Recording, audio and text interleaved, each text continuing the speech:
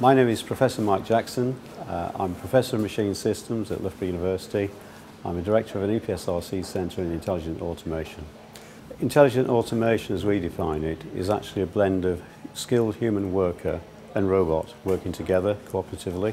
In that way, the human worker gets more output and hopefully productivity will increase, exports will increase, and as a consequence we'll have a stronger economy.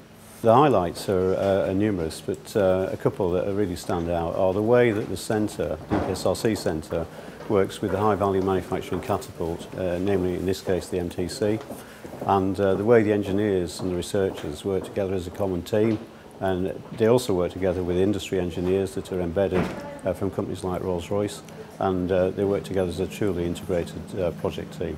Currently we've created an automated welding system which actually can cope with variation in product fit-up in the same way as the skilled human worker could.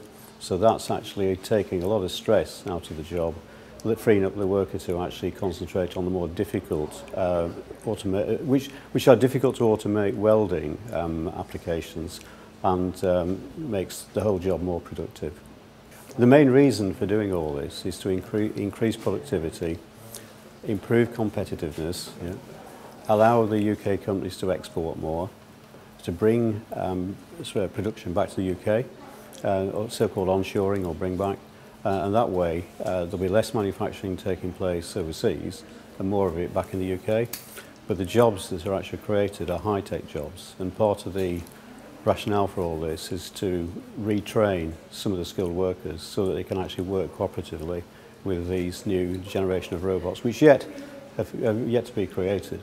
And these will be co-workers who are not as intelligent as a human being, not as capable, but actually capable of working and assisting human beings so that the productivity levels increase.